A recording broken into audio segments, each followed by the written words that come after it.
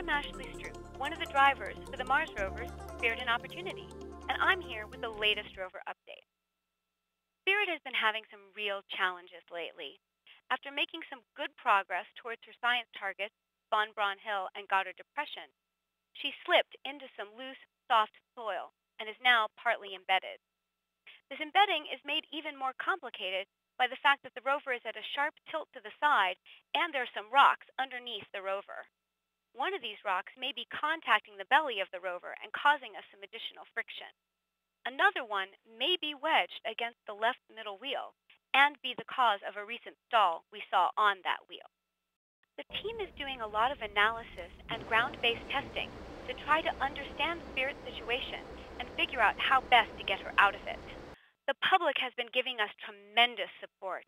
Many of you have even sent us ideas on how to get Spirit out, including this idea sent to us by 7-year-old Julian, to use the robotic arm to help lift us out. While the robotic arm isn't strong enough to lift the rover, even on Mars, we are putting it to good use. We recently used the microscopic camera on the arm to take pictures underneath the rover.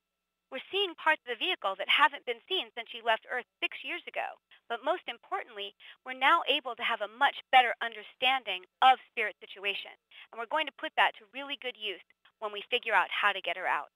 Happily, Spirit has also had some really great surprises recently. She's had several dust cleaning events of her solar panels courtesy of the Martian wind.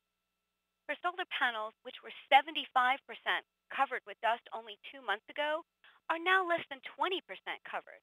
Her power levels have increased to more than 4 times the minimums we saw during winter. This gives her a much better chance of reaching her next science target and of surviving yet a 4th winter on Mars. Meanwhile, on the other side of the planet, Opportunity is doing quite well and making great progress towards Endeavour Crater in the southeast. She's even reached some major milestones. On Sol 1899, she passed the 10-mile mark. Now, we are seeing some slightly elevated electrical currents on the right front wheel, but we've developed some strategies that seem to keep those currents low. We're driving sometimes forwards and sometimes backwards.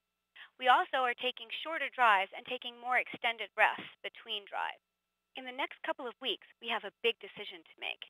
This decision involves whether to take a shorter path that goes through some very tall sand ripples, or a longer path that takes us more safely around those ripples.